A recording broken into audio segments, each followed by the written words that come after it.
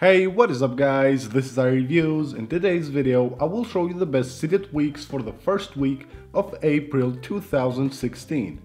The first tweak for this video it's called Pullard and it allows you to customize the alerts of your iOS 9 device. As you can see under the settings of this tweak you have an enabled button, then here you can use your wallpaper as the background of the alerts, or you can set a color right here, then here you can change the amount of blur and also you can change the size of the alert. Lower here you can use alternative style buttons, and here you have test to test alerts. You can test the default alerts. You can see how the alerts will look with this tweak, pretty awesome. And also you have text input. Here you can see it looks pretty awesome.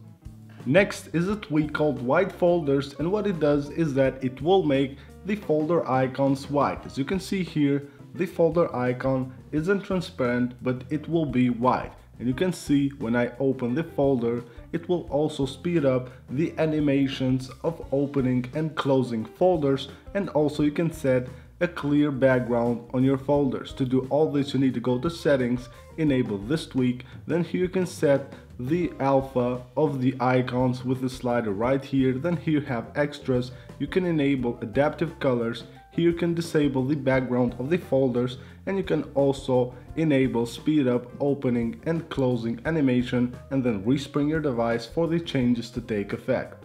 This next tweak is pretty awesome and it's called Edge, and it will add the Edge feature to your iOS 9 device. As you can see, if you swipe from the edge of the screen like this, it will take you to your recent apps. Swipe here, it will take you to your favorite apps. Here you can add your favorite apps simply by tapping the button. Let me delete one app. Here you can see, click here and you can add any of your apps. Swipe more, you will have tasks. Here you can add different tasks simply by tapping the button and just choose any task you want, and then here you will have also your contacts. You tap here and add any contact you want. Let's jump to the settings of this tweak. Here you can see you have an enable button, then you have configuration. If you go here, you can enable any of the pages or disable any of them, and you can also enable hide placeholder icons and also multicolored people icons. If you want to have multicolored icons, just enable it right here.